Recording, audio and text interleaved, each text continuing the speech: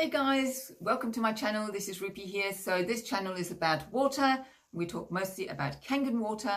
So make sure that you give me a like and a subscribe, put your notifications on if this is the type of content that you'd like to hear about, and you'll get notified when I next come on. Okay, let's get into it. We're going to talk today about free radicals. What are free radicals?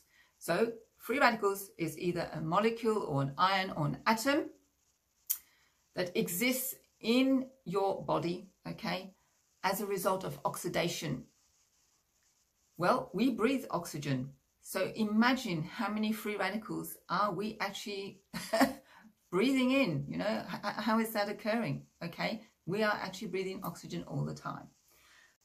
Okay, so free radicals, because of their molecular structure, they can cause, you know, harmful things to your cells. It can actually mutate your cells, it can destroy the cells, it can cause degeneration, and it is one of the major causes of disease in our bodies. So what do we need to do? We need some free radical scavengers to actually hunt them down and destroy them and get rid of them.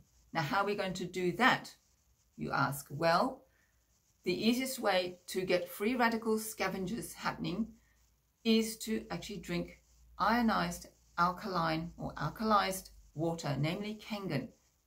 It's on tap, unlimited supply.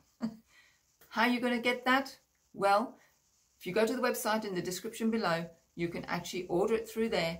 If you need some help, contact me. I'm here to help you, and I follow you up for 30 days to get you started, you know, with the water and how to drink it, how to use the machine, and how to use all the different waters. And that is free, no charge to you, okay? It's part of my service to help you out, okay? Because you really need to use it properly if you're going to get the benefits from it. So if you like this type of content, make sure you give me a like and a subscribe, put your notifications on so that you hear about my next video. Okay, thanks for watching. Bye for now. And get rid of them, okay? So what it does, it causes major disease in our body, damaging to the body, and can create disease. It's a major cause of disease, in fact, in our bodies. So